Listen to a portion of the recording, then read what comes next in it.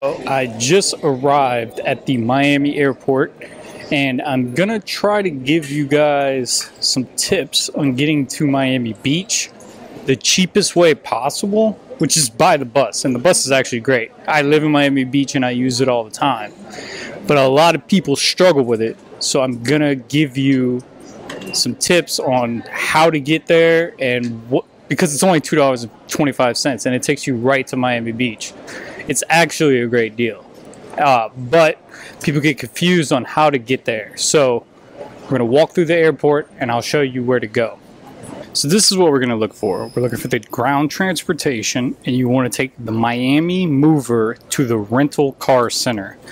So in this situation, it says take the elevator to level 3. So that's what we're going to do. So I just got off the elevator on level 3, and this says the ground transportation Miami Mover to the rental car center, which is where we're going. Here's the sign. We're gonna walk through this. Any of these concourses, they all walk to the same part.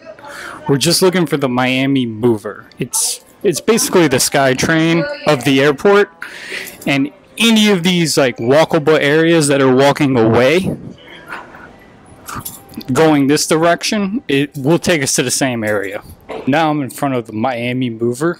It's basically the SkyTrain. It's just going to take us over to the rental car center. There's also trains where you could take them to other parts of Miami, but we're going to be taking bus 150 to Miami Beach. Here's the MIA Mover arriving at the station, and as you can hear it over the loudspeaker, this says a train is approaching. So you just go to these doors.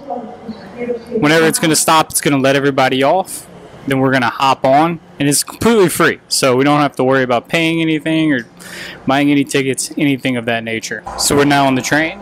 It's going to take us about 3 to 4 minutes or so. It's super quick. And we'll be at the rental car center. And then from the rental car center, I'll show you how to navigate down to the bus station. And like I said, then we'll be taking bus 150 all the way down to Miami Beach. It's pretty great. This is the exit of the Miami Mover. So this is where you get off. If you look over here, you can see the rental car center, but we're not going that way. We're going to be headed right down here. If you look through this window, we can see that there's the train station, and right below it is the bus station, and we're going to go down there. So we have to just walk through these double doors here. There's going to be an elevator that takes us down to ground level, and then we're going to look for station 11, and we'll hop on bus 150. Super simple. So we're going right through here. You can buy a ticket here, but you can also use Apple Pay or cash on the bus itself. And we'll go through these double doors, and there's the elevators right here. And we'll take these down to, like I said, station 11 and hop on bus 150 all the way to Miami Beach. So I've been saying the wrong thing the whole time. It's station 10.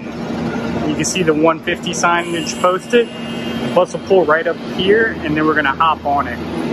The buses look just like this, but this is bus 37.